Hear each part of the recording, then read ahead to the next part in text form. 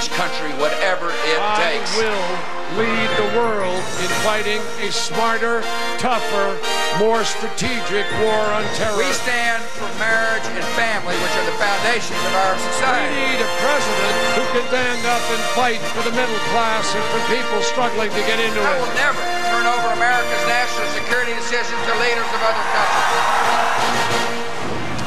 Well, we're about to make some calls right now, and I think we were right about Virginia, talking about the closeness of the vote there, and of course the closeness for Jim Bunning, my old pitching hero, is obviously find himself in a race that's not quite clear what the result's going to be, and we're not quite ready to make these calls, but of course we do know already Virginia's closer than expected, and we do know that Bunning's race is closer than we expected. Too early to call that one, and so we're about to make a call right now in Georgia. George Bush, the President of the United States, is the projected winner in Georgia. No surprise there, but a win. The first win in the column tonight. In Indiana, President Bush, the projected winner with a strong early vote there of 58% to 42%. We've got George Bush now in Georgia and Indiana. In Kentucky, President Bush, the winner in the third state tonight to be called by NBC, the projected winner in the state of Kentucky. So we've got South Carolina and Georgia and Indiana. And now Vermont. John Kerry, the senator from Massachusetts, winning in neighboring Vermont, his first projected win, I should say, of the night. We're projecting, by the way, to make this formal. When all the votes are counted, we'll know which state. We'll be telling you which state has decided. In Virginia, of course, we have a state here that's too close to call, and that means something. It means that the numbers that have come in so far, it's not that it's just too early. It means that the numbers are too close, which makes a statement. We were looking for a close race. We've found one. The Old Dominion of Virginia, usually a safe Republican state, having a little bit of time making up its mind tonight. In South Carolina, too early to call. Too early to call right down in South Carolina. That means that we don't have enough numbers, actually, to make that call down there. So we're looking now at the electoral map, and we're toting up what we can tell you right now. These are projected wins. Kerry in Vermont, 34 electoral votes for the president, 3 electoral votes for John Kerry. None of this dramatically unexpected, except those close races starting with Virginia. Now let's look at the United States Senate races. Johnny Erickson is the projected winner. No surprise there. His Democratic opponent was very underfunded in the race. That's Johnny Isakson winning, a projected winner in Georgia. In Indiana, Evan Bayh. Right now, we haven't made a call. We are making a call. Evan Bayh is the projected winner. He's the Democrat, of course, winning re-election, a very popular guy there, a moderate Democrat in the state of Indiana.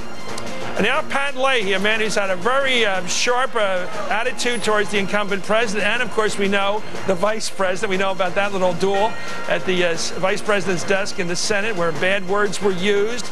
Well, Pat Leahy has been, according to our projections, re-elected today in the little state of Vermont, where also the president did very well today.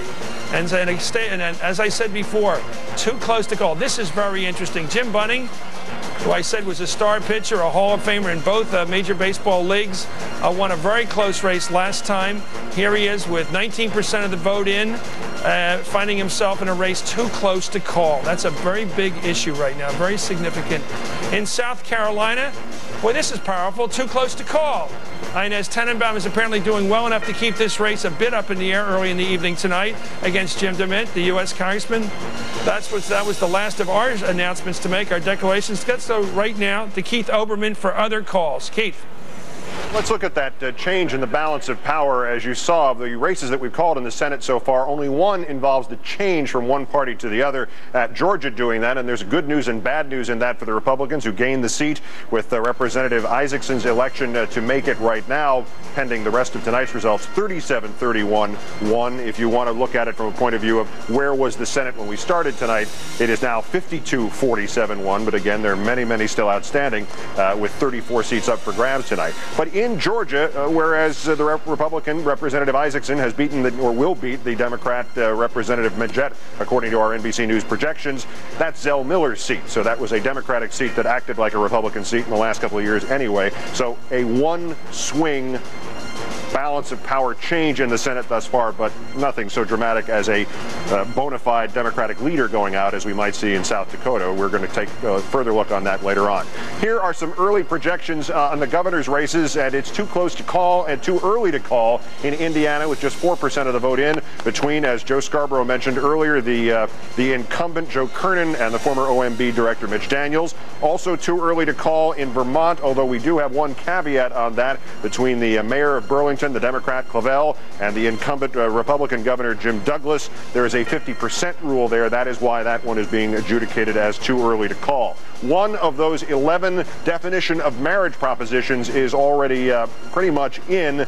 This is verdict, though, is yes, it is now projected that there will be a definition of marriage, Amendment 1 rule in Kentucky defining marriage, not surprisingly, as only between a man and a woman, but was also in Kentucky would ban civil unions in Kentucky. That already projected as the first of the 11 to be decided and in favor of the amendment that would, in essence, ban gay marriage or civil unions in the state of Kentucky. And whether or not Senator Bunning knows anything about that, we'll find that one out later on.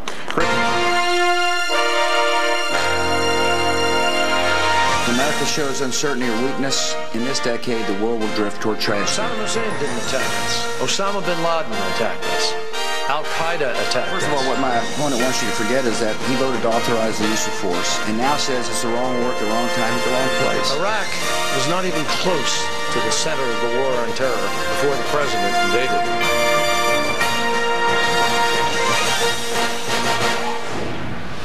It's 7:30 in the East. Let's go right now to the states in which the polls have just closed. Ohio, North Carolina, and West Virginia. We're going to be getting the results in just a minute. Ohio is now, unfortunately, too close to call, and that is a big moment in this election process. Ron Reagan. Really big, yeah. I mean, that's absolutely right. I think Bush critically needs Ohio, but of course, so does Kerry. They both need Ohio. And one thing to remember, too, when these poll numbers start to come in, most states are not simply red or blue. They're both. And it depends on what counties, what precincts are reporting first, which numbers are coming in first. So we have to be a little careful when you see 1% of the vote in. Let's go with the other calls right now. That was Ohio, too close to call in the presidential race. In North Carolina, too close to call in the presidential race. Now, that is interesting bit of information. The North Carolina vote had been expected to be a strong and early win for the president. It's not that case at all. North Carolina is too close to call, the Tar Heel state. West Virginia, well, this one is too early to call. That's a function of how many votes we have now, to count right now. No reason to conclude it's going to be close at the end of the evening, but not enough votes to count. 0% of the vote in there in West Virginia. In Virginia, we'll go back to that state, too close to call. That is significant with 1% of the vote in, but we have other indications that suggest that's going to be a close vote. The Old Dominion, surprisingly, this election has a lot of close calls right now. Virginia, too close to call, according to NBC. South Carolina, too early to call. There again, we don't have the numbers to tell you anything really as to who's leading or who's falling behind. Too early to call in South Carolina. And we're looking right now at the Electoral College. No changes. You can see the red there for the president and a little Vermont up there at the top. Georgia, of course, was solid for the president.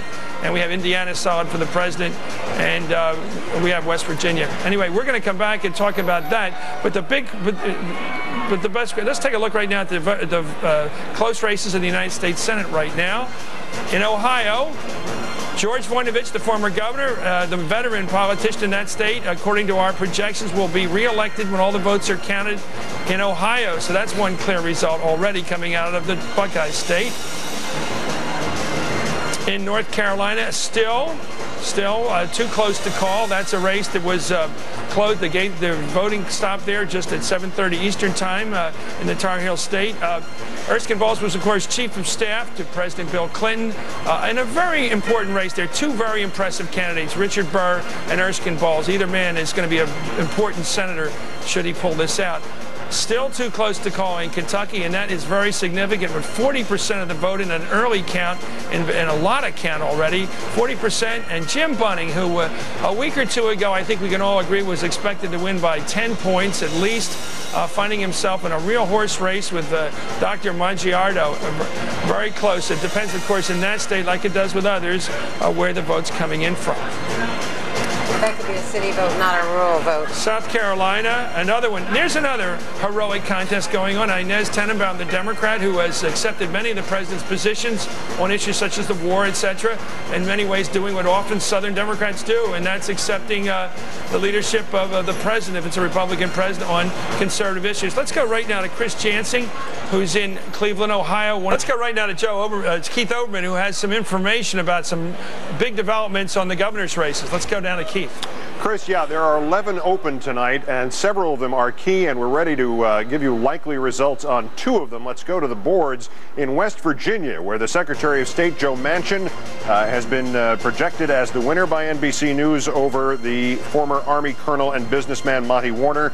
The Democrats, who had outgoing Governor Bob Wise holding that seat, now expected to retain it under Joe Manchin in West Virginia. To North Carolina, where incumbent Governor Mike Easley will get another turn as the projection go, although obviously there's very little vote to actually base this on, at least statistically. He will beat Patrick Ballantyne, the former state senator, as Easley gets a second term in North Carolina. In Indiana, Mitch Daniels, the former OMB director, trying to unseat Joe Kernan, who took over for the late Frank O'Bannon when he passed away last year. This is too early to call, and also just 13% of the vote in, and obviously fairly tight still with Daniels statistically ahead. Too early to call in Indiana. Vermont, again, too early to call because we have a 50% rule, and Peter Clavell, the mayor of Burlington, the Democrat, trying to unseat the incumbent Republican governor Jim Douglas. These polls closed at 7 o'clock in Vermont, but we're still calling this one too early to call. So 4 of the 11 updatable at this point. Chris, back to you at Democracy Plaza. Okay.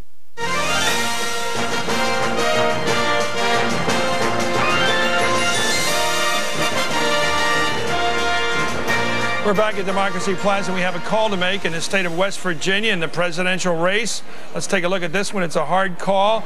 President Bush has won West Virginia, so he's winning states that he won last time. No pickup here. Andrea, a conservative state on cultural issues, on gun issues, on coal.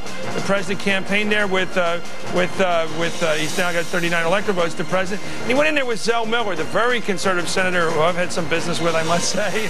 I didn't really want it. From Georgia. That's a state that's getting... America shows uncertainty or weakness. In this decade, the world will drift toward tragedy. Saddam Hussein didn't attack us. Osama bin Laden attacked us. Al-Qaeda attacked us. First of all, what my opponent wants you to forget is that he voted to authorize the use of force and now says it's the wrong war at the wrong time at the wrong place. Iraq was not even close to the center of the war on terror before the president invaded.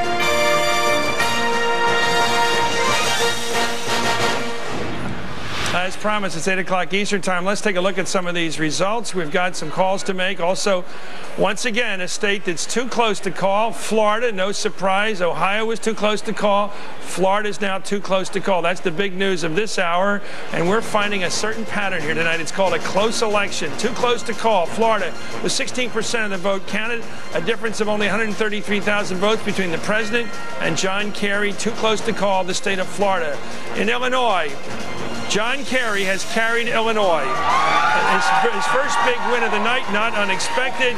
That follows, of course, his victory in Vermont. Illinois, a big state in the big heart of the country. John Kerry, the projected winner. In New Jersey, a lot of talk right now. John Kerry, the projected winner in New Jersey. Boy, they were talking about that one for a while. The Republicans hoping to poach that from last time's list. New Jersey, projected to go for John Kerry. Tennessee, President Bush, projected winner in the volunteer state. George Bush, the President of the United States, is projected to carry Tennessee. Massachusetts, no surprise here. John Kerry has carried the Bay State, his home state where he's represented it for all these years in the United States Senate. In Maryland, another Democratic state going for, as projected here, and all the votes are counted. NBC expects that John Kerry will carry Maryland tonight. Connecticut, again. John Kerry, the projected winner in the state of Connecticut. No surprise whatever. That is a state that has been in the expected blue state calm all campaign long. In Alabama, again, no surprise. President Bush has carried, according to our projections, the state of Alabama today. Projected winner, the President of the United States in Alabama. In Oklahoma, President Bush projected to win that state after all the votes are counted. In Oklahoma, the Sooner State, again, no surprise. This is the red and the blue of American life we're watching here tonight. In Maine, again, another blue state for John Kerry, the Democratic challenger. When all the votes are counted, we project he will win the state of Maine. In Delaware, another bellwether state. This is a bellwether state, but usually Democratic. Last time it went for Al Gore. This time it's going, according to our projections, for John Kerry. Delaware, making a lot of calls early tonight here. Let's take a look at the District of Columbia. Absolutely no surprise, heavily Democratic. The District of Columbia has voted, according to our projections, for John Kerry.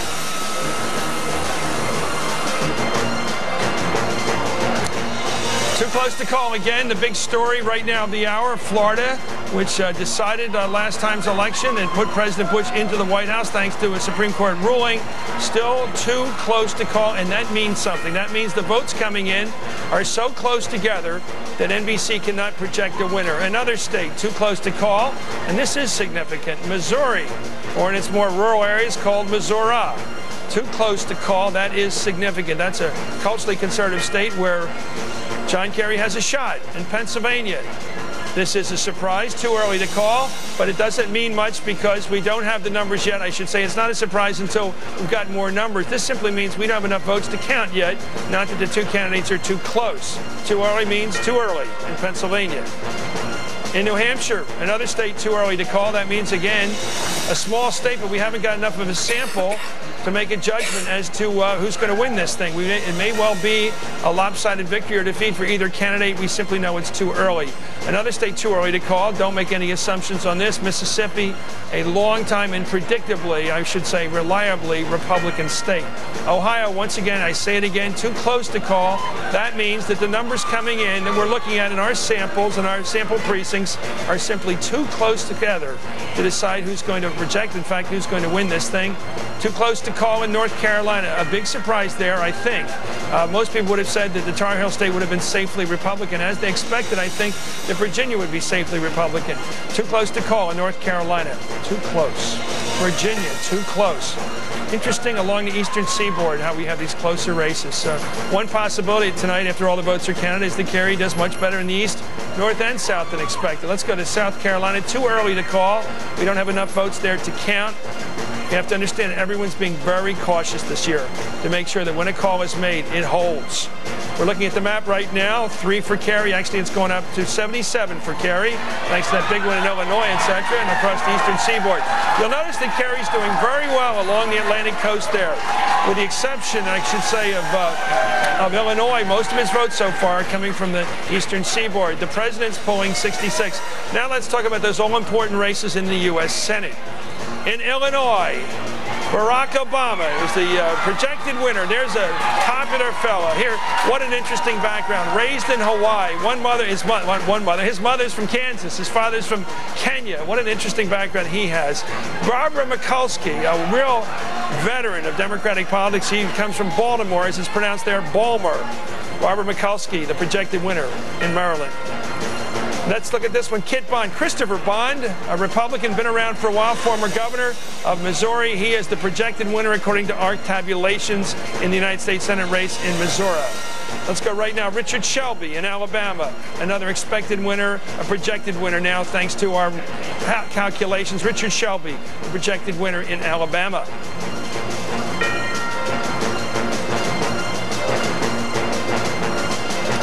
Connecticut, another no surprise, Christopher Dodd, a man who came within a vote of becoming the Democratic leader in the United States Senate. Christopher Dodd, who often appears on the Dynamis radio show. Christopher Dodd, a projected winner in the state of Connecticut. Judd Gregg, what an interesting fellow is. Look at that young fellow. He served as the sparring partner for President Bush in preparing for his debates with John Kerry. He's been reelected up there in New Hampshire, according to our projections, and looks rather handily winning that reelection there. And here's an interesting one. Too close to call. This is big news out of Pennsylvania. Too close. Apparently, Joe Hoffa was fighting a more considerable challenge to Arlen Specter, the longtime veteran in Pennsylvania, than expected. That race is too close to call in my home state of Pennsylvania. Another race too close to call. This is Mel Martinez, the HUD secretary the president got to run for the United States Senate to help bolster his strength in the U.S. Senate. He's having a close race with Betty Castor, the Democratic candidate, with just 17% of the vote reporting. Another close race, either too early to call, I should say, in Oklahoma between Brad Carson, the Democrat, and Tom Coburn, the Republican, the doctor, the medical doctor. Too early to call. That doesn't mean much, except we don't have the numbers. That may well be a landslide in either direction, although who knows, in Oklahoma, a lot of interesting close-to-call races developing tonight. And this one, this may be one of the great close-to-calls tonight in the Tar Heel State. Richard Burr, Republican, Erskine Bowles, former chief of staff to Bill Clinton. What an interesting race between two very estimable, impressive candidates. I think the Senate will win in either case with those fellas. We've got a too close-to-call race in Kentucky. Again, Jim Bunning, Hall of Fame pitcher, very popular in the country, very well known, I should say, in the country, finding himself, look at this, 61% of the vote counted, and they're still running too close to call an unknown Mangiardo, the man that was referred to by some in a very unpleasant way on the Republican side. Very nasty campaign there. Too close to call U.S. Senate in South Carolina. Who would have expected this? Inez Tenenbaum, we've seen her debate on Meet the Press. A Democratic woman in the South, a tough race. Any way you look at it, fighting what looks to be a very close race against the favorite, Jim DeMint. And now let's go right now to a man who may, by many people, have lit. Let's go right now to Keith Olbermann right now, who's got to look at what else is happening in the elections right now, because there's a lot of else happening besides the presidency and the Senate race. Let's go, Keith. Particularly, Chris, the swing in the Senate is now a push. As you perhaps, if you've been with us throughout the night, you know that the first call of a change in a Senate seat occurred in Georgia, where it becomes now a Republican seat after having been Zell Miller's seat, nominally anyway, a Democratic seat. And now that push, that 1-point advantage, if you will, has been obviated by the results from Illinois that we projected just a few moments ago, that Barack Obama would indeed defeat Alan Keyes, the former presidential candidate twice, former replacement for the original Republican nominee, Jack Ryan, who left under unfortunate circumstances. But earlier, as we projected, the Georgia seat would change hands from the Democrats to the Republicans, and Congressman Johnny Isakson defeating Denise Majette. So right now, the advantage that was originally gained in Georgia has been obviated by an advantage for the Democrats in Illinois taking over a Republican seat. Let's look at the 5 of the 11 key governors' races, where it's too close to call in Missouri in the race between the Democrat McCaskill, the state auditor, and the Republican, the Secretary of State, Mr. Blunt. In Delaware, where Governor Ruth Ann Minner is the incumbent, is now being challenged by Bill Lee, the Republican, also the repeat of their 2000 competition, and that one is too early to call. In New Hampshire, still too early to call there, between John Lynch, the businessman who is challenging the incumbent governor, Republican Craig Benson. Too early to call in New Hampshire. Too early to call in Vermont, where the mayor of Burlington, Peter Clavelle, is challenging the Republican incumbent, Jim Douglas. And now still too early to call in Indiana, where the incumbent, Joe Kernan, who replaced the late Frank O'Bannon last year, is being challenged by the former OMB director, Mitch Daniels. So a run of governor's races, Chris, that are too early to call, meaning we'll have them probably later on. Back to you. We got a big call to make right now for NBC, a projection we're about to make right now. In North Carolina, here it comes. President Bush is the projected winner in the Tar Heel State in the presidential race tonight. That was expected. It took a while. He has won. We still want to know, of course, how that Senate race is going in North Carolina between Richard Burr, the Republican, and Erskine Bowles, the former chief of staff to President Clinton. Look at these numbers. Aren't these interesting? There's the president. This is going to be an interesting night as we watch this. So have a cup of coffee, because I think this election's going to look like that throughout the night, neck and neck. We haven't seen one like this before. This could be like Richard Nixon and John Kennedy back in 1960. Anyway, that's how it looks right now on the electoral map. Andrea. Well,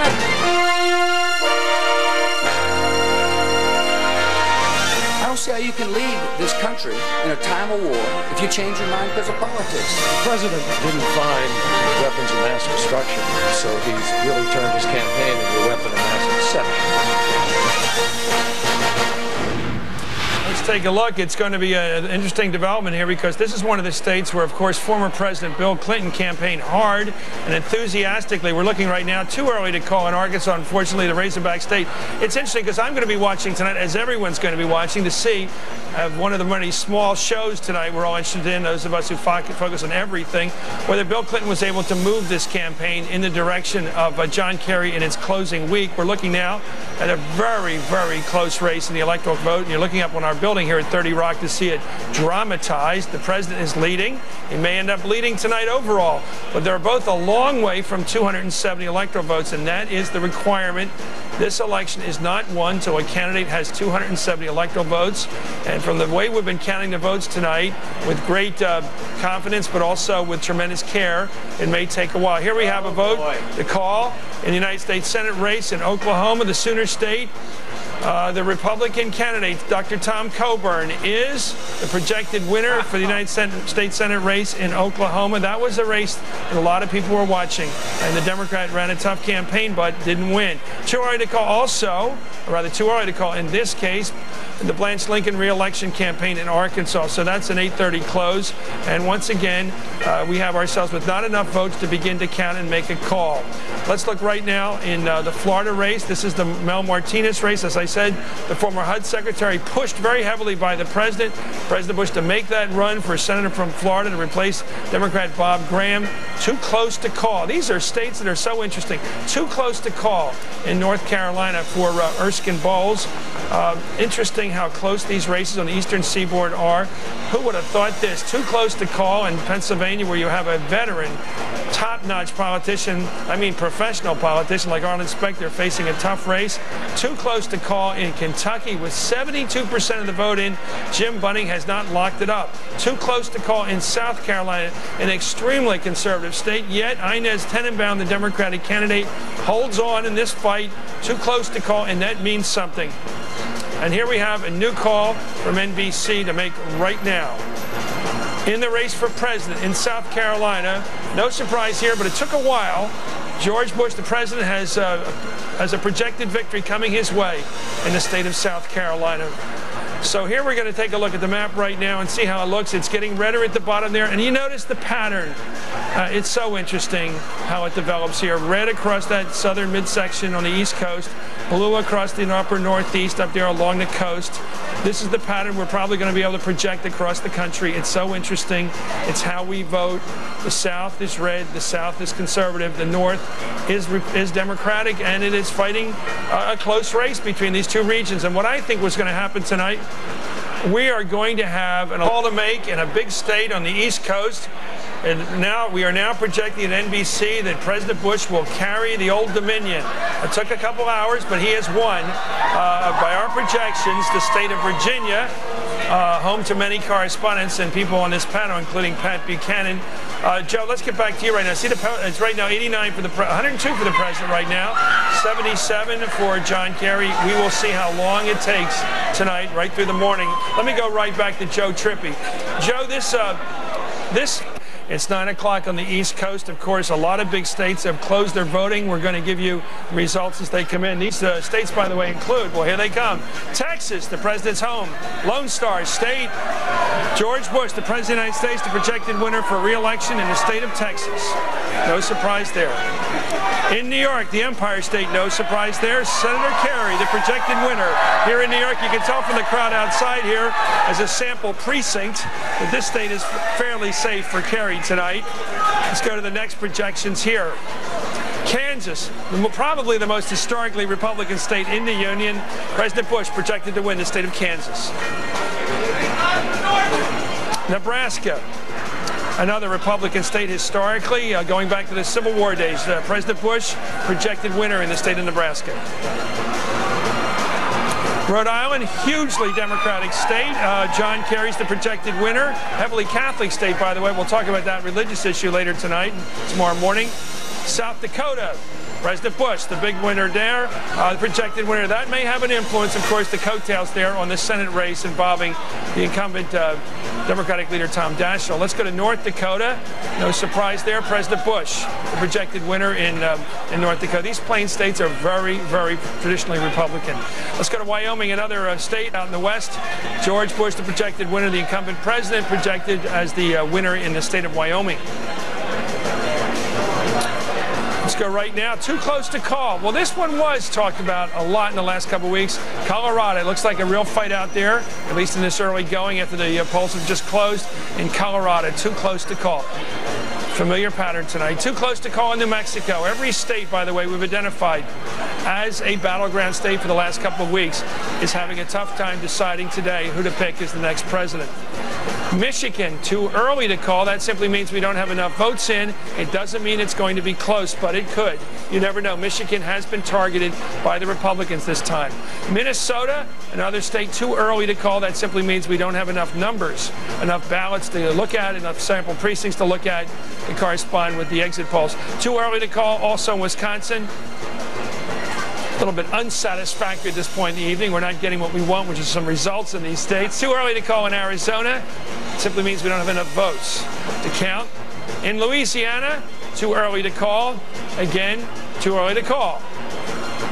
In Florida, too close to call, which means something else entirely. 40% of the vote counted there so far in Florida. It's moving ahead steadily, and it's too close to call.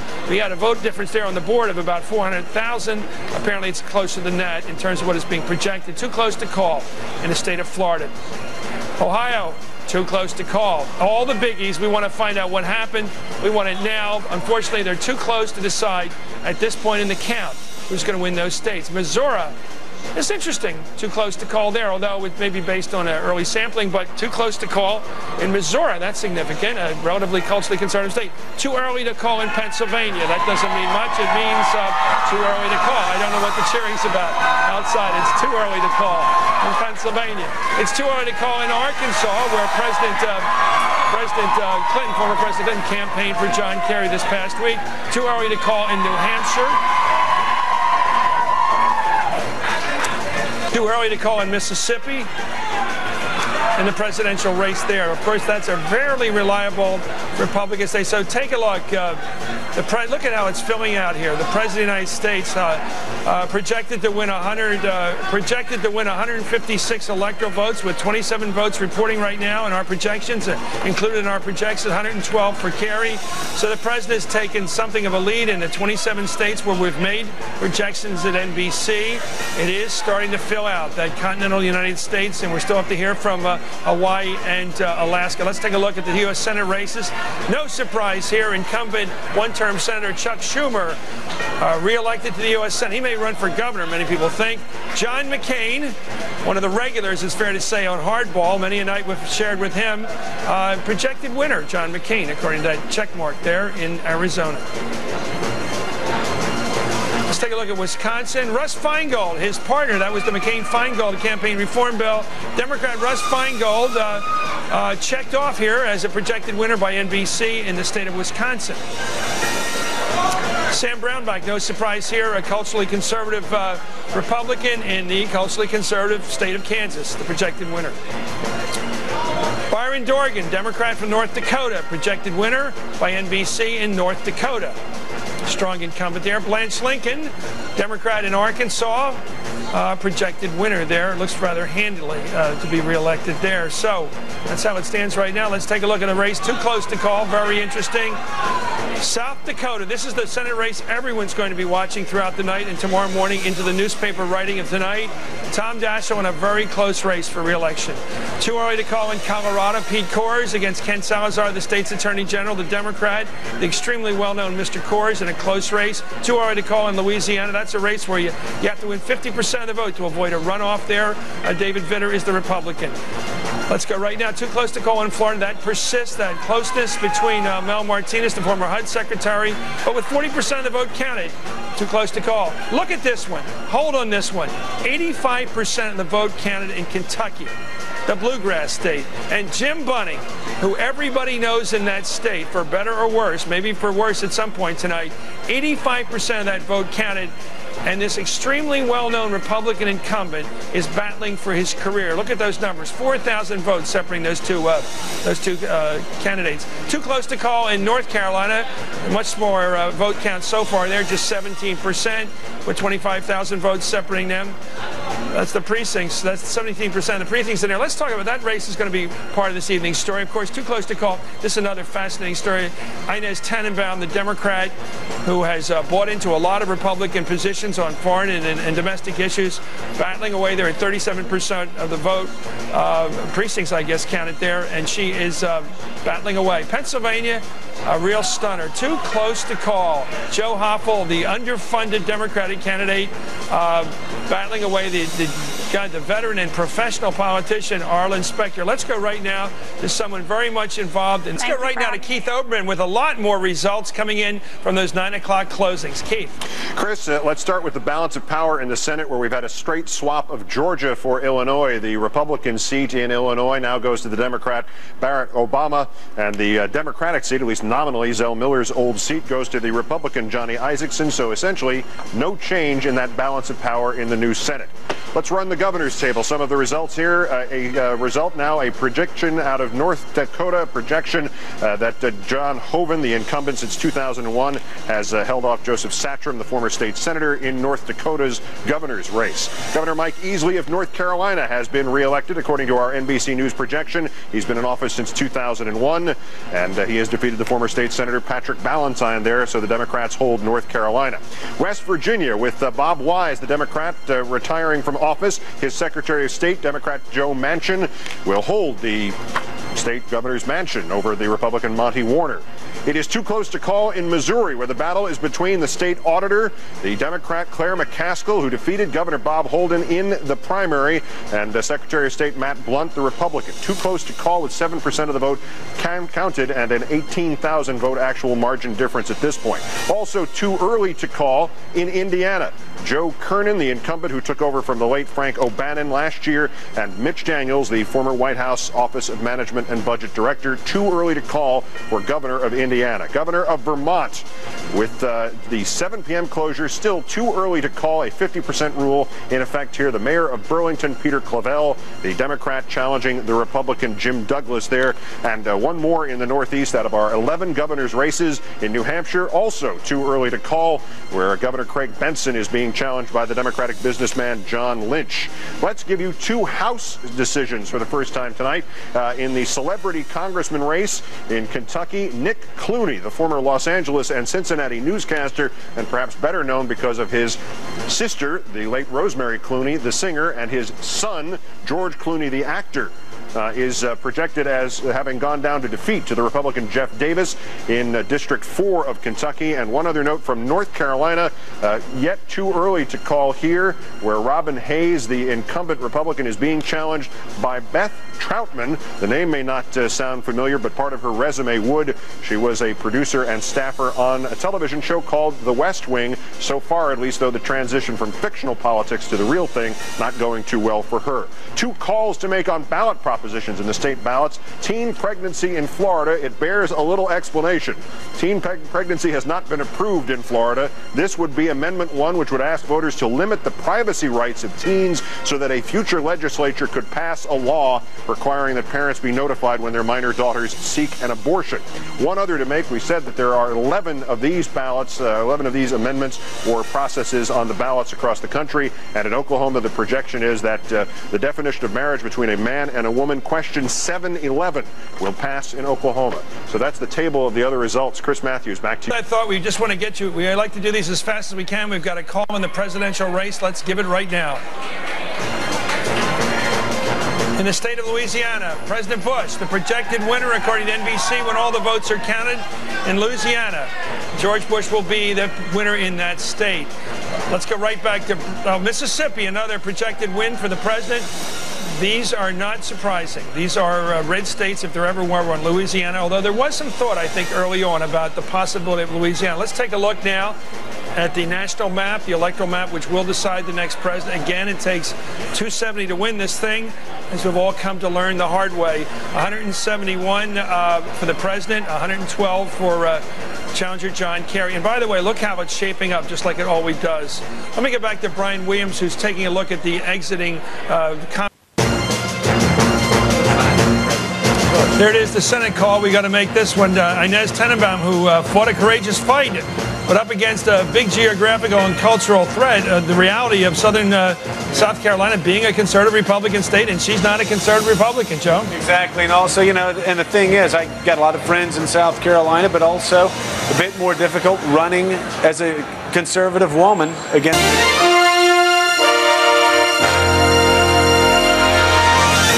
This president has made, I regret to say, a colossal error of judgment. We will fight the terrorists around the world so we do not have to face them here at home. He misled the American people when he said we'd go to war as a last resort. We did not go as a last resort. The only thing consistent about my opponent's position is that he's been inconsistent. Right back now. Unfortunately, once again, we've been stymied a bit. We don't have any dramatic news, if that's what you're looking for. And by the way, the best information on this election has been coming for weeks now. We know which states are going to be close, and they are close. The reporting on this election, because of the very good polling for weeks now, shows where the difficulty is going to be in getting the votes counted tonight because it's so darn close. Let's take a look at Utah. That's no surprise. The president is the projected winner in Utah, a stalwart Republican state.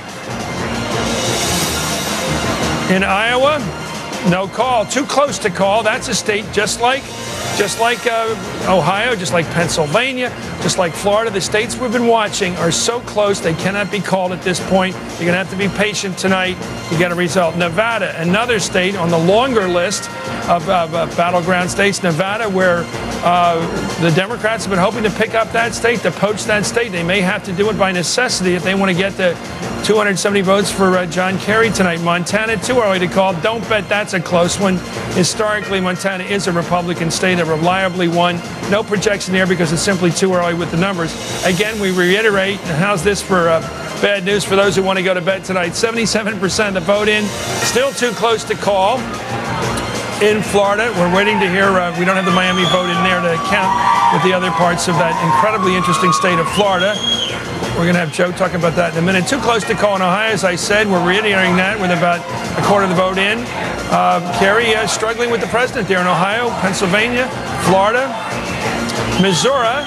Too close to call. That's a surprise, I think. Most people would have thought by now that Missouri, which is culturally conservative and really hasn't been on the list of any of the Democratic advertising buys. They haven't been spending money out in Missouri, yet with almost a fifth of the vote in there, still 19% of the precincts, I have to keep reminding you, not the actual vote, too close to call in Missouri. In Colorado, another state on the long list of battleground states, too close to call. Too close to call in New Mexico, another state which is going to be with us on the battleground list throughout the evening. And too early to call in Pennsylvania with 35% of the precincts in. It's still too early to call there. I'm not sure what that is about. It may be about some of these irregularities, because I hear that Philadelphia is turning in a superlative performance for the Democratic Party and John Kerry tonight. Michigan, another state too early to call. We'll have to figure out why that's the case. Those polls have been closed for a while now. Michigan, too early to call. Minnesota, too early to call. We don't have enough votes there to decide who was the projected winner. Wisconsin, too early to call. Again, not that they're close. It's that it's too early. Not enough numbers in yet. And Arizona, another state where we got polls closed, but we still don't know enough information to begin to make a projection. Arkansas, where former President Bill Clinton campaigned for John Kerry, too early to call down there. New Hampshire, with 38% of the precincts in, too early to call. Well, it's a small state, but an important one. Many people have said here earlier tonight, including Ron Reagan, that John Kerry better win that state if he wants to win tonight, for all kinds of reasons. So now we're looking at a map which, despite what seems to be a slowness of reporting the more tricky states to call, is growing in filling out that continental United States. Kerry, 112 electoral votes. President Bush, 176 votes. And by the way, if you're looking at that, we'll reiterate, no surprises yet. These are the states which have been clear in their results. We've been able to project them rather clearly and rather early. The hard part tonight will be projecting the states that have been embattled now for weeks. That's, of course, Nevada, New Mexico, Wisconsin, Minnesota, Iowa, Pennsylvania, Ohio, Florida, all going to be hard to call tonight.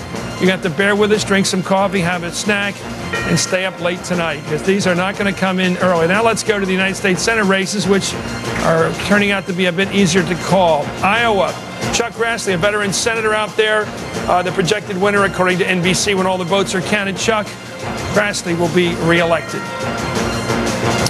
Harry Reid, a man, oh, by the way, watch this fellow. He's the projected winner in Nevada. If Tom Daschle loses in South Dakota, he will be the next Democratic leader. He's number 2 right now, the deputy leader. Everybody figures he'll be easily elected should Tom Daschle take a tumble tonight, and that's very much open to a question at this point. Let's go. Robert Bennett, Utah senator, son of the former senator out there, projected winner in the state of Utah. South Dakota, too close to call. There's no surprise here. Tom Daschle, very strong in terms of bringing the pork home to South Dakota, but let's face it, he's a liberal Democrat in a very conservative state. He's up against John Thune, who's a conservative Republican in a conservative Republican state, and that always makes it easier.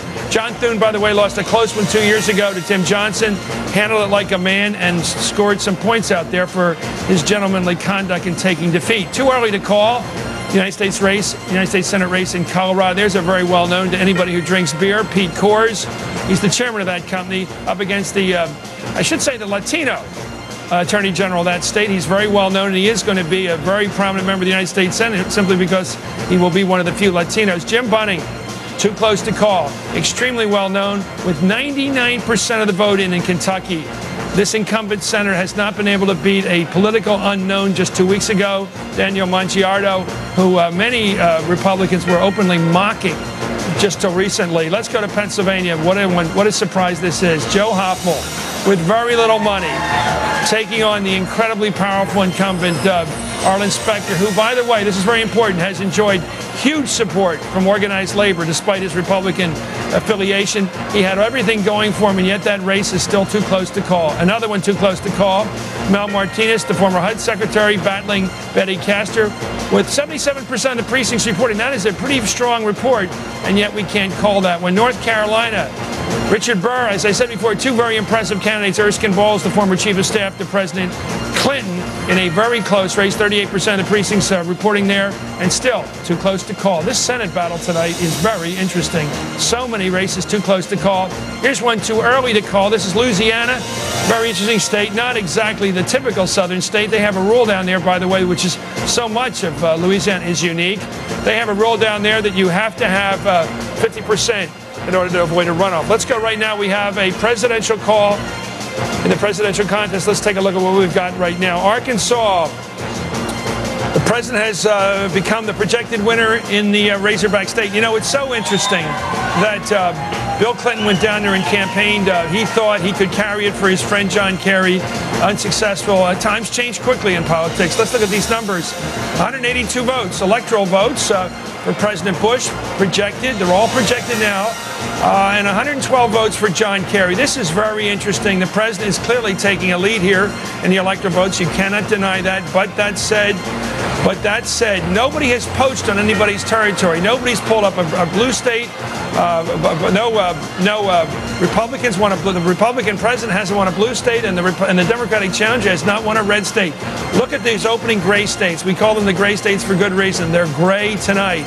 Let's look at this. This is fascinating. Look at, I think he's the window washing equipment we got going up and down the wall here, pulling these tapestries up, these drapes that are moving up. There's the vote as you see it, with Kerry behind it, 112, trying to catch up. Interesting to watch that right now. Let's go to something just as dramatic. Keith Olbermann, who's got all the governorships as well as the Senate tote board right now. Let's go to Keith right now.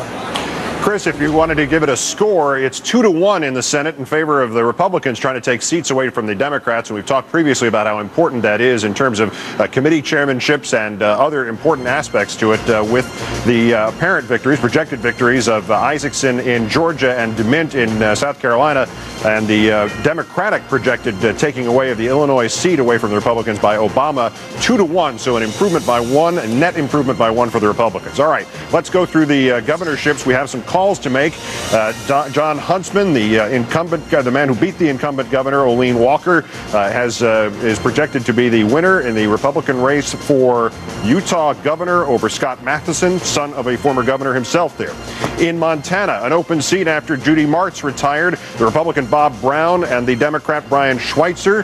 This one is too close to call with a bunch of zeros on the board to this point. In Missouri, as we keep mentioning, too close to call here again, the Secretary of State, Matt Blunt, the Republican, against the Democratic state auditor who knocked off the incumbent governor, Bob Holden, in her primary, Claire McCaskill, 20% of the vote in, less than 20,000 votes separating the two. Delaware, Governor Ruth Ann Minner trying to stave off Judge Bill Lee. She did that in 2000 and is seeking to do it again. But even though 86% of the vote has been counted, it is considered too early to call. Indiana, once again, Joe Kernan and Mitch Daniels, the former OMB director, against the man who took over when the revered governor of Indiana, Frank O'Bannon, passed away more than a year ago. This one too early to call at 67%. In Vermont, also too early to call with 38% in, just 23,000 votes separating the incumbent governor, Republican Jim Douglas, who's been in office since 2002, and the mayor of Burlington, Vermont, Peter Clavell. And continuing in the Northeast in New Hampshire, and this one still too early to call with 41% in and a 3,000 vote difference between incumbent Republican Governor Craig Benson and the Democratic challenger businessman John Lynch. Let's check a few of the congressional seats of import. The Speaker of the House, Dennis Hastert, seeking re-election in District 14. This one a little bit too early to call to this stage, although he has a significant lead over Ruben Zamora in the early counting.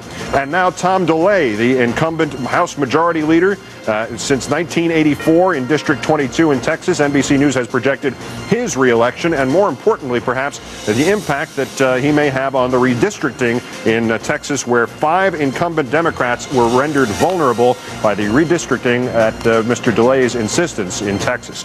Before we turn it back to you, Chris, let's run some of the propositions, and particularly the same-sex marriage bans are on the ballot in 11 states. 7 of them have now, according to our NBC News projections, passed. Arkansas, Amendment 3 has passed with a 73-27 majority so far.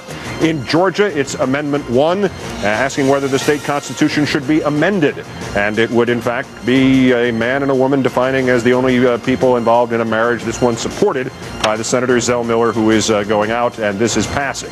In Mississippi, again, the perfect record continues with a huge majority with the early stage in here on Amendment 1 that would define marriage as a constitutional amendment, marriage as a union of a man and a woman. Heavy victory in Mississippi projected by NBC News.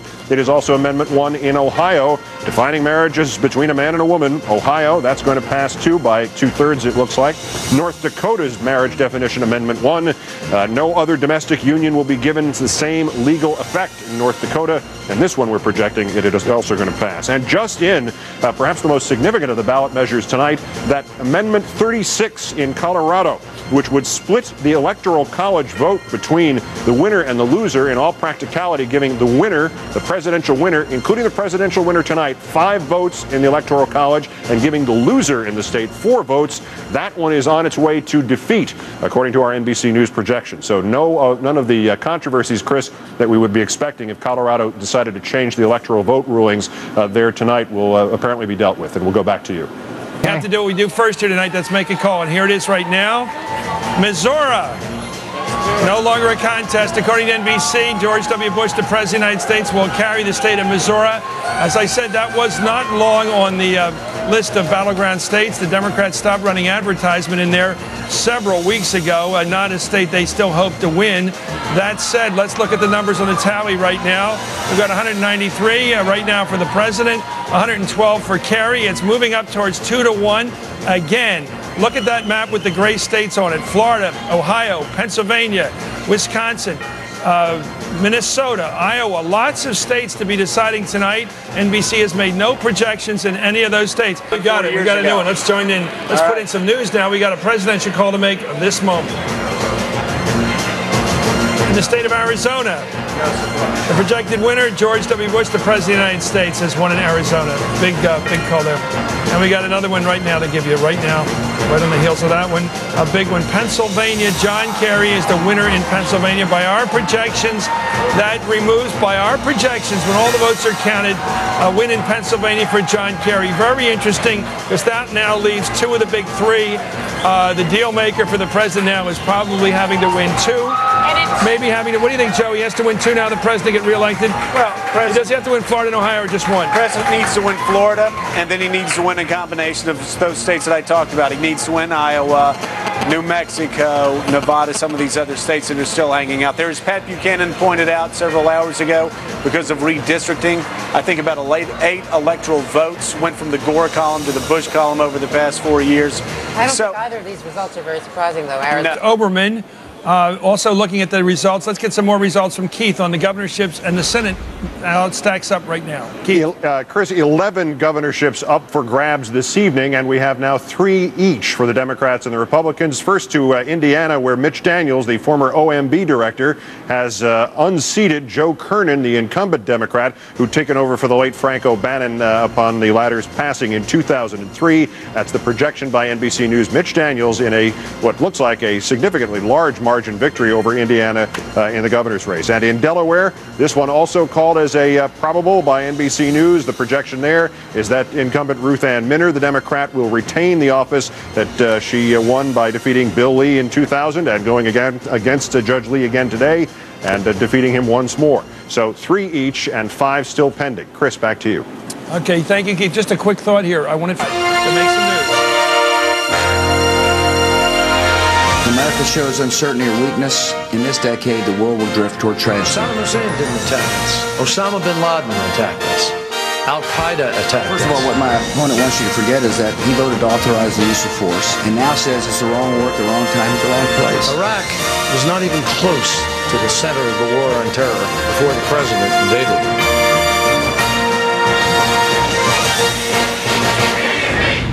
Okay, here they are, the big calls. Of course, starting with the biggest state, California. We're going to have that result in just a second. Here it is. California, John Kerry is the projected winner for the largest state in the union. There it is with all those 50-some electoral votes. A big win, not unexpected, but a big win for John Kerry. That'll move him up in the in numbers and show the real competition going on here. Washington State, also John Kerry, projected winner by NBC there. So that's 2 wins on the West Coast. This is becoming something of a bi-coastal race. Here, of course, in Idaho, President Bush in conservative Idaho, clearly the winner there in a reliably Republican state. We're looking right now at too early to call Oregon. It has been on the list, a longer list of the battleground states. Oregon, too early to call in that case. We just don't have enough numbers to make a call. Too early to call as well in Hawaii, where the vice president went out there this weekend and talked a lot about the dangers of a second Pearl Harbor. It was a rather dramatic statement out there. Too close to call. Again, Florida, that's going to be haunting us throughout the night, perhaps. Too close to call in Florida. Too close to call in Ohio. The 2 of the other big 3 we've been watching all night. Ohio, too close to call. Colorado, too close to call. Another state that is hard to figure sometimes in presidential campaigns. It's gone from liberal in the 70s to conservative with the focus on the family and the conservative cultural groups moving in there. And then with the Hispanic vote gaining power, too close to call in Colorado. It keeps changing that state.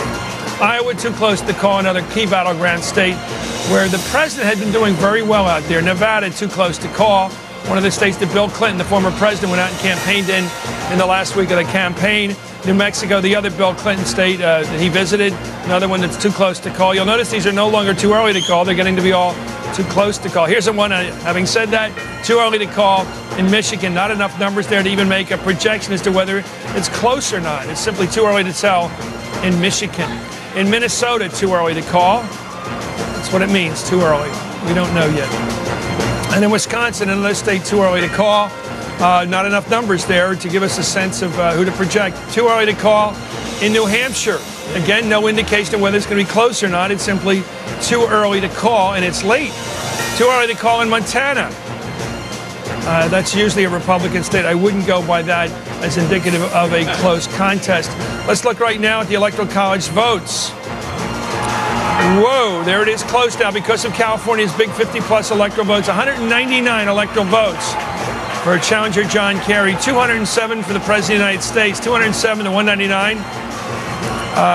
Nobody's won a state from the other party. Look at that map. Let's hold it up there. See all those reds? They were red last time. See all those blues? They were blue last time. Nothing has changed. Look at the grays. That's where the battleground is. That's where the advertising money has been spent on TV. That's where the candidates have traveled over and over and over again. States like Iowa, as small as they are, 7 electoral votes, in and out of there all the time.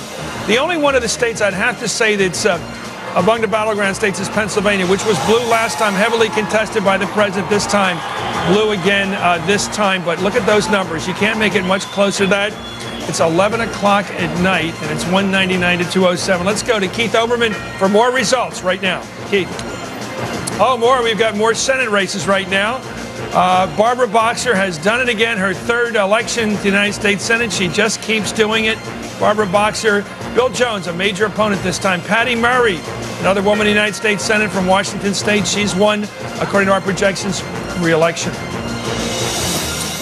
Ron Wyden in Oregon, re-elected by our projections. Ron Wyden, Barbara Boxer, Patty Murray, all re-elected by our projections so far. Mike Crapo, who is a Republican from Idaho, again following the pattern of ideology in the West. Senators from the West express the ideology of their constituents there. Danny Inouye, World War II hero, lost his arm in the war, a very popular fellow. He's been reelected once again. What a career he's had, Danny Inouye from Hawaii. South Dakota, too close to call. This is going to be too close to call. Those numbers, 43% of the precincts reporting, are high. There are not that many people that live in South Dakota. Those numbers are going to be fought for one at a time. A real retail state where a huge percentage of that state knows Tom Daschle personally and also are getting to know John Thune. So this is like running for Congress rather than running for the United States Senate. It's a very small state with a very small population. Everybody knows everybody. Too early to call in Colorado. And that's a big name. Obviously, everybody knows Pete Coors by name because of the beer. Let's take a look at Kentucky. You know what? This is interesting. Hold on this one. NBC, I don't know what anybody else is saying, but NBC says this call is too close to make right now. It's too close to say who's won that race, even with 99% of the vote counted. Jim Bunning has not been declared the winner by NBC. He has been declared the winner by Jim Bunning, which is an interesting thing, as Joe has been having a bit of sport with him earlier tonight. We'll see whether there's anything clinical involved there, but I'm not so sure. Let's take a look at Pennsylvania, too close to call. Art Inspector going for his 5th term, Joe Hoffel, an underfunded congressman who many thought was doing this as a run for the next time. He was hoping to maybe run close with Senator Specter and maybe take on Santorum the next time. Clearly making a run of it this time with 2/3 of the precincts in and reporting, look how close this is. And this was not a battle of money. Art Inspector spent a lot more than Joe Hoffel, and he had the support of the unions of Pennsylvania, unusual for a Republican in a general election. Boy, there's a lot of surprises tonight. This is amazing. Florida, Mel Martinez, the HUD secretary, the president personally recruited to this campaign with 92% of the precincts in. Look at this race. This country is divided, not just as a whole, it's divided in every portion of the country for any race. It is amazing. When you want to fill an open seat, you got a competitor. Look at this one. Too close to call in North Carolina. The Tar Heel State, Erskine Bowles, who was chief of staff to President Clinton and who ran 2 years ago against Elizabeth Dole and got beaten rather handily, almost by 10% last time. And look at him with 2/3 of the precincts reporting. There he is. Look at this. Too close to call. Very interesting races all across the country for the United States Senate. In Louisiana, it takes a 50% victory down there to win without a runoff. Too early to call. We got David Vitter, the Republican, up against Chris John, and he's one of the two Democrats running in that very interesting way they do things down here. Now to my colleague Keith Olbermann for the rest of the results coming up right this moment. All right. right, Chris, with all that in the Senate and even with perhaps the Bunning and Specter re-election still up for grabs, with all that has actually happened, there's only been 2 changes or 3 changes, a net gain of 1 by the Republicans because DeMint takes the South Carolina Democratic seat away from them and Isaacson in Georgia takes the Democratic seat away from them, whereas Barack Obama wins for the Democrats in Illinois. So it's +1 on the Republicans and -1 on the Democrats. Let's do some of the House for you. In Florida, Representative Katherine Harris, who was big news 4 years ago, as we all remember, is now projected as the winner in District 13, even though she had trouble with her own absentee ballot. She's the winner over the Democrat Jan Schneider. Into the Texas redistricting saga, or as it's also known, the Chainsaw Massacre. One of them, Max Sandlin, a redistricted incumbent, is projected as the loser in District 1 to Louis Gohmert, the former appeals court judge. In District 19, where we had 2 incumbents fighting each other, Randy Neugebauer, the Republican, is going to, according to our NBC News projection, defeat Charlie Stenholm, the Democrat. That's in District 19 by a handy margin, if that holds up.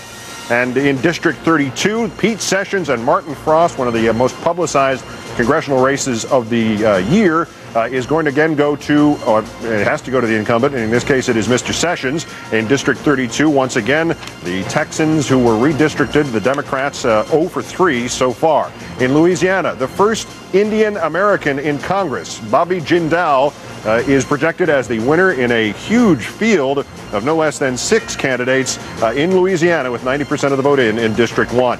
And in a District 2 Connecticut vote, which we present to you because the Democrats thought they had a shot at this seat, taking it away from incumbent Rob Simmons, and that was part of the keystone of their hopes of getting the balance of power back, or at least closer in the House. They didn't get it. Rob Simmons projected by NBC News as the winner there. Some gubernatorial races. It's too early to call the bid to replace Governor Gary Locke in Washington with the Democrat Gregoire and the Republican Rossi neck and neck very early on in the counting. In Missouri, it is still, though half the vote is in, still too early to call, with a 23,000 vote difference between State Auditor McCaskill and Secretary of State Blunt. It is too early to call still in Vermont, even though the polls closed 4 hours and 7 minutes ago, where Jim Douglas is seeking to fend off the challenge of the mayor of Burlington, Peter Clavell.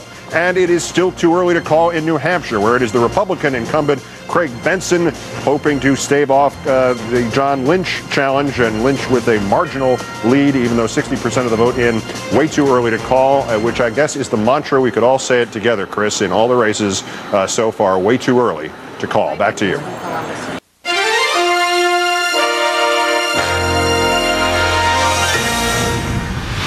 We're back at Democracy Plaza counting the votes with everyone else in the country. Let's go right now to Keith Oberman, my colleague in the count. Keith. All right, Chris, the Senate balance has not significantly changed tonight, but we've had the swapping of 2 Democratic seats for 1 Republican seat as the changes occurred in Illinois, where the outgoing senator has been replaced by Barack Obama, who defeats Alan Keyes by a significant margin. The projection is in already in Illinois. Barack Obama thus making Alan Keyes and former MSNBC hosts 0 for 1 on the senatorial votes for tonight. But as we said, that is the only Democratic pickup of a Republican seat thus far, and there are 2 that have gone the other way. In Georgia, Representative Johnny Isaacson has beaten Denise Majette to get to what was Zell Miller's Democratic, theoretically Democratic stronghold. And the other victory for the Republicans, grabbing a formerly Democratic seat, the one belonging to Fritz Hollings, who is retiring, goes to the Congressman Jim DeMint, who will beat Inez Tenenbaum, according to NBC News projections. Let's give you some of the key House of Representatives right now. There was a virtual toss-up believed to be existing in District 4 in Connecticut, where the veteran Republican Chris Shays was challenged by a select woman from Westport, Connecticut, Diane Farrell. And our projection there is that Representative Shays has withheld that position against the challenge. In District 8 in Indiana, this is relevant because John Hostetler has staved off John Jennings, who, among other things, was gotten money, was raised for him by Larry Bird, the former Boston Celtics star and Indiana Pacers executive. In Vermont, in the gubernatorial races that are still in play, we've now called Jim Douglas, the incumbent, in a which looks like a significant victory on the way over the mayor of Burlington, Peter Clavel. 50% rule. Looks like he's going to clear it. Missouri, though, is still too close to call, with 55% of the vote in, against the woman who knocked off the incumbent, Governor Bob Holden. State Auditor Claire McCaskill against Secretary of State Matt Blunt. Too close to call. Too close to call in Montana, where Secretary of State Bob Brown and Brian Schweitzer, who ran for the Senate in 2000, are locked up in a too close to call race for the governor's race there. And continuing our run through of the 11 gubernatorial spots open, the incumbent Craig Benson in New Hampshire is leading or trailing slightly John Lynch, but that one is still too early to call. And one more with Gary Locke, the Democrat, leaving in Washington. It is again just an extraordinarily close race early on between the Democratic candidate Gregoire, the state attorney general, and former state senator Dino Rossi. So that's some of the other races. Chris, back to you in Democracy Plaza.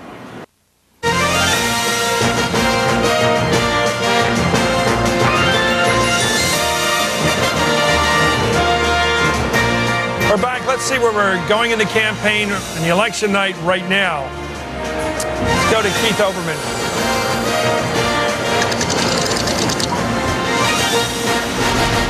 And Chris, we'll look first at the House of Representatives. The Democrats had a slim and perhaps a not too realistic chance of trying to get back in control in the continuing race for the balance of power at the beginning of the night, with all seats obviously eligible for election, 227 to 205, a 22-point Republican margin. So the hope was that the Dems would get, for the Dems' hope anyway, would they get 12 or 13 seats and regain control of the House. This does not look likely now after 5 swings or 5 toss-ups to the Republicans, and now we have 2 for the Democrats, eating slightly into that total, but nothing extraordinary. Let's give you the 2. The one in Georgia, first off, out of District 12, where John Barrow has taken the seats for the Democrats away from the incumbent Republican Max Burns.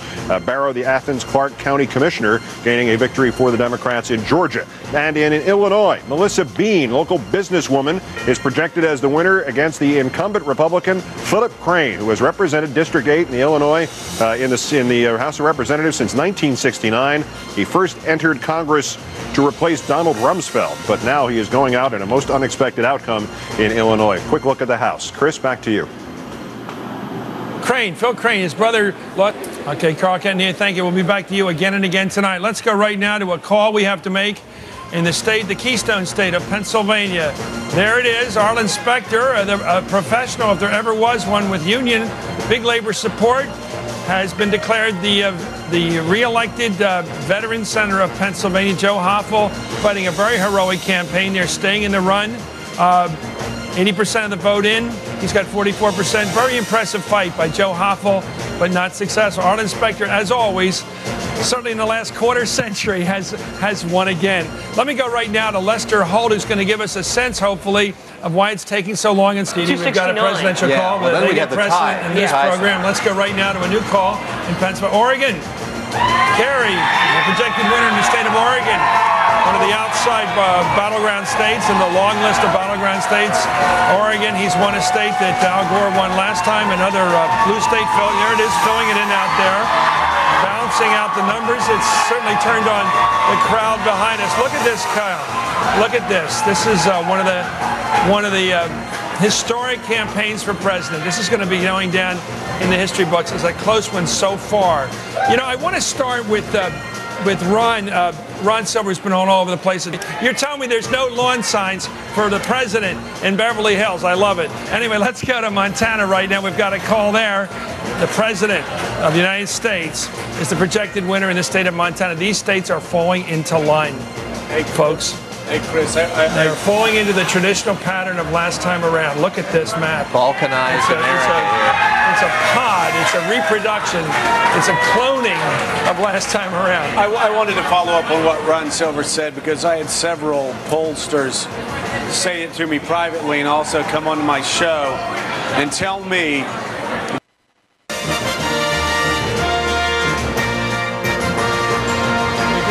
Here at NBC, this state of Colorado now is coming up. We're going to make a call right there. Here it comes. We're calling it for President Bush, the projected winner in the state of Colorado. That was a disputed state. This is, although it's a red state from last time, it was in dispute. It was a hopeful state for the people supporting John Kerry. Let's go right now to Carter Eskew to give us a sense of, he's a big man in the Bush campaign on our show an awful lot, and we appreciate him. Well, we are deeply divided, Chris. I think this is something we'll study for a long time. Here's a big one for your side, for the president's campaign. George W. Bush, the projected winner in the state of Florida. That's 2 out of the 3 of the big ones. Ohio's still to go. What does that mean for your campaign, Tucker? It's huge, Chris. It's absolutely giant. 4 years ago tonight, we all thought we had Florida and learned the hard way. We did, but it was closer than we wanted it to be. This is a bigger win than we expected, as I said, because of numbers that turned out better than we expected in a lot of the state. And we held the margins down in the Democratic counties. Broward didn't do what they wanted it to. All to make in the Senate contest in the state of Colorado. Let's take a look. Salazar, very interesting. I don't think he was predicted to be ahead in this race. Ken Salazar, the Democrat, defeating the much better known Pete Coors. That's an interesting race in the balance of the fight for the balance of power in the Senate. You want to say something, Joe? Yeah, I certainly do. Speaking of faith, I was talking to a friend out in Colorado who was active in politics earlier today. I said, I'm a libertarian sort of Republican. My kids and I watch South Park. You know, it's amazing. As someone that loves politics, I step back for one moment, and I love big turnouts. It's a good thing for the country. Okay, just a minute, Mr. Ford. Congressman, we've got to go now to some bad news for the Democrats, some very good news for the president and his supporters. Ohio, according to NBC's projections, will go at the end of the night when all the votes are counted to the president of the United States. 51 votes up there represent right now, but what a big win. That's, I would say, based upon working here, that's a carefully made projection, Congressman. Like the others before it, there's not going to be any reversals tonight. Look at these numbers. They've filled in there. Again, a state the president carried in his election in 2000. He's carried again according to our projections. Your comment, Congressman. If those numbers are true, then we obviously will face a difficult time, a much more difficult time going forward.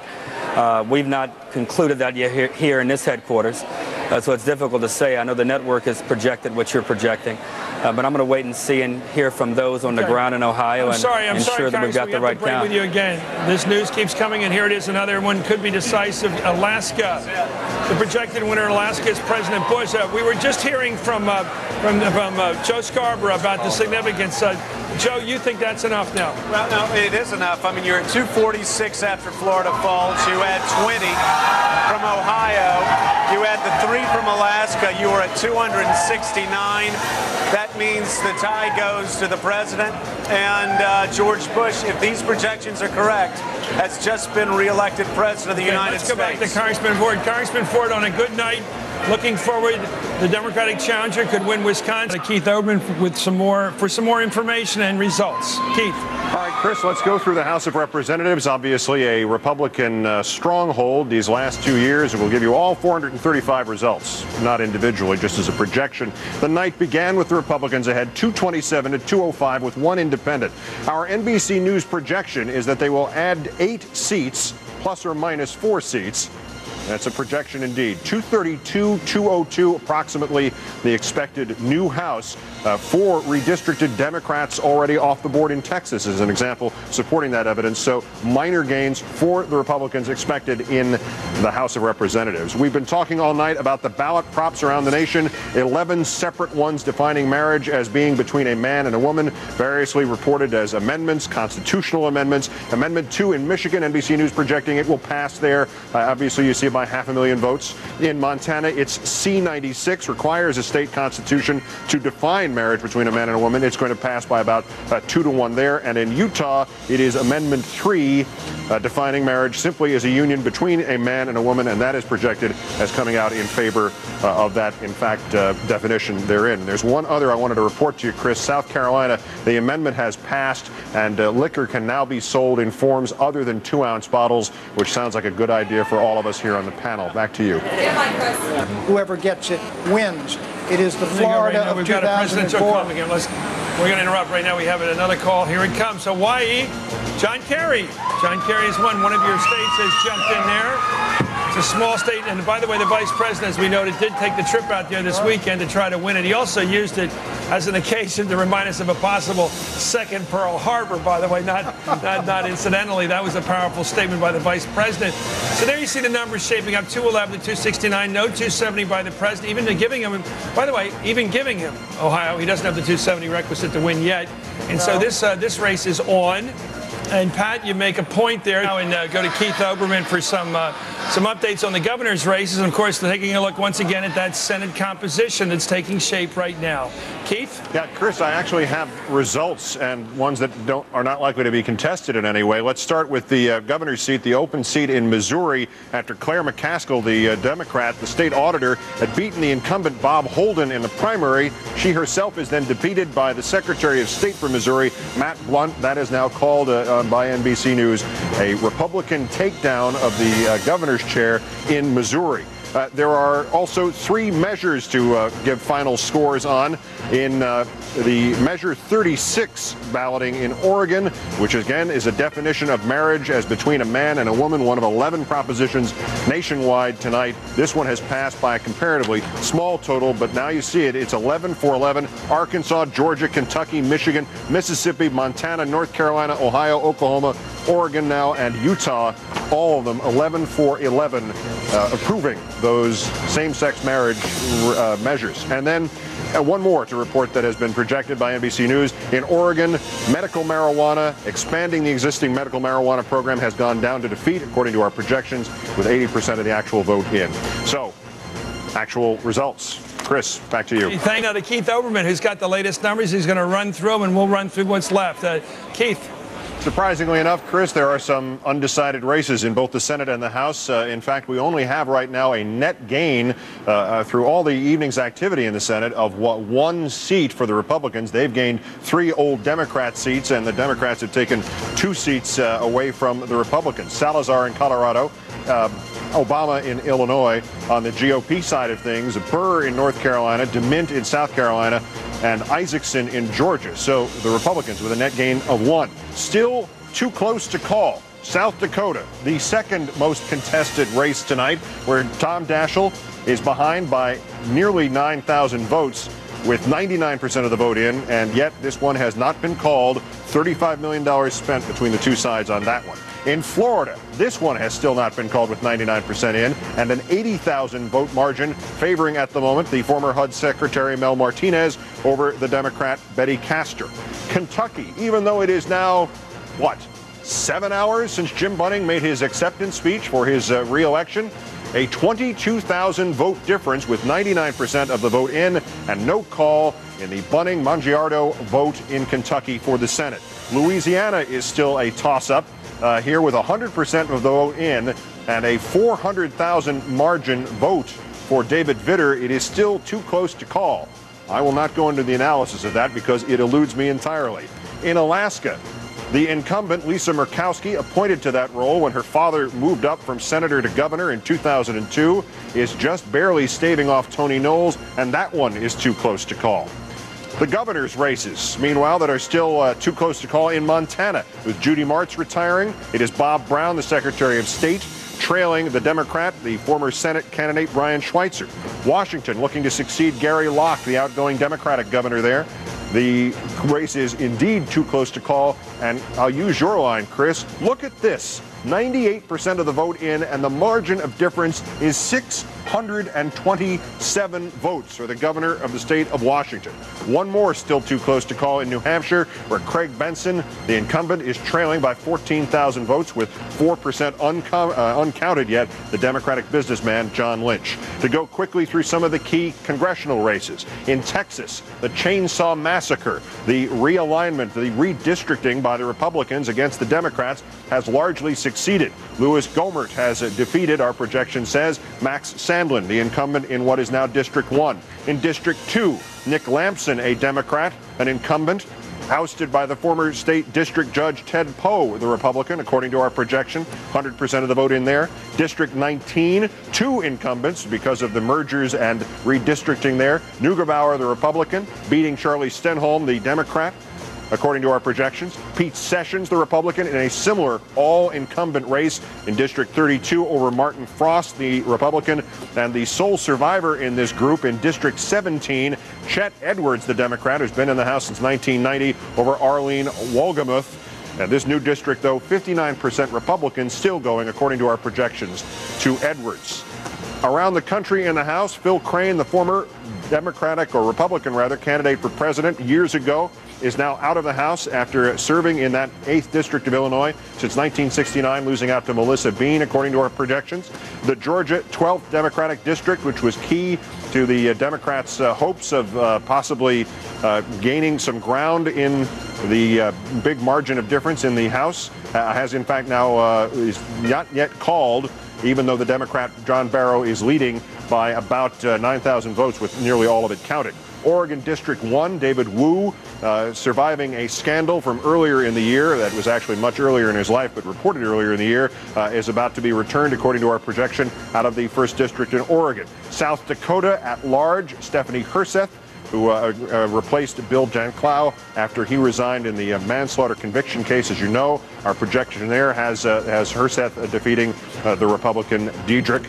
And in Louisiana, with a 5-person field, there will not be a runoff here. Bobby Jindal, who would become the first Indian American in Congress, is going to take District 1 in Louisiana. There will be a runoff in District 3 in Louisiana, and it will feature the son of the incumbent, who is retiring, Billy Towson, finishing atop the 6-person field with Charlie Melicon, the Democrat. That runoff will be at the beginning of December 4th. Hopefully we'll have the president in place by then. Louisiana District 7, there will also be a runoff between the Republican Bostany and the Democrat Mount, as no one succeeded in getting the requisite 50% there. California, no surprise here. Nancy Pelosi, House Minority Leader and an incumbent there since 1987, in a landslide over DePalma, the Republican, with 100% of the vote in. And a little family thing from Missouri in District 3. The son of Gene Carnahan and the late Governor Mel Carnahan, Russ Carnahan, has, by our projections, gained election to the House from District 3 in Missouri. So we don't have exact numbers yet on the makeup of the new House of Representatives, but the NBC News projection is that when all is said and done, 232 Republicans, 202 Democrats. This is given on a plus or minus 4 seats scale, so we're figuring somewhere of a margin between 26 and 34. We went into the night with the Republicans ahead by 22. So that, Chris, is everything else. Back to you. Thank you all very much. God bless you. God bless this great state and this great country. Thank you very much. Thank you.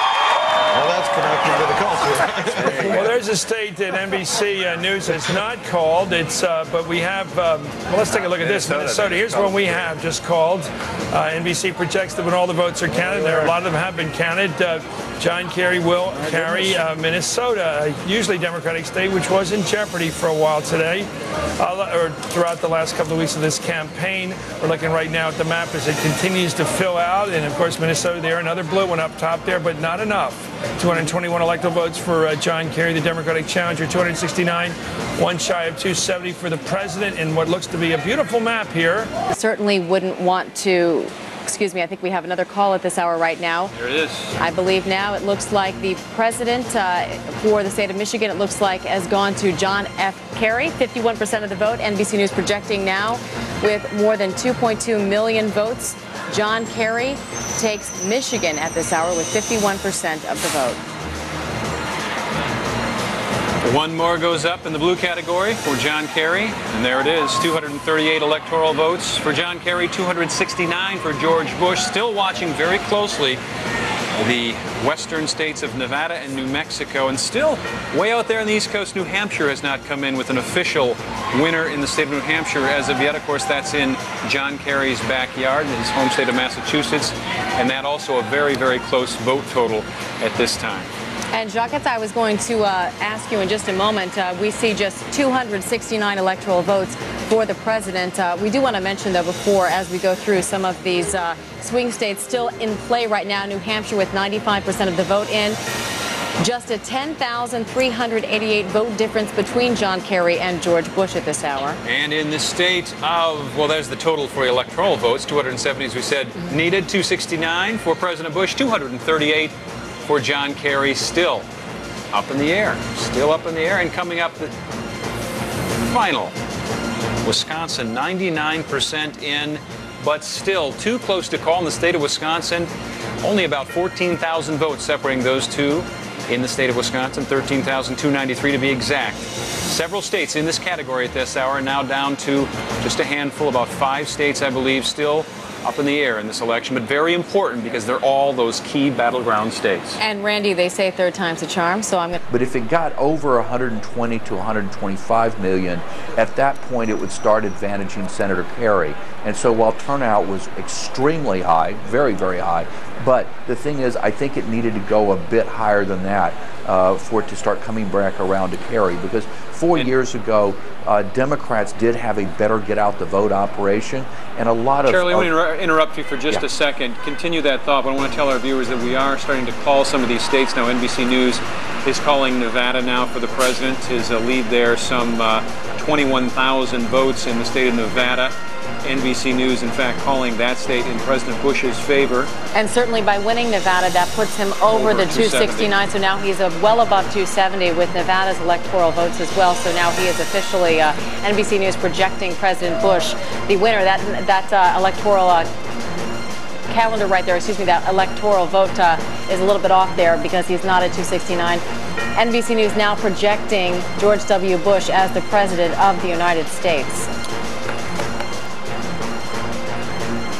Charlie, are you still there with us as we let our viewers know that this has in fact occurred? President of the United States, George W. Bush, elected by a majority of the U.S. population by some 3.5 million votes on the raw numbers, 51 to 48%, I believe, are the last percentage numbers that came in. And there are the new electoral vote numbers as well. President Bush with 274 electoral votes.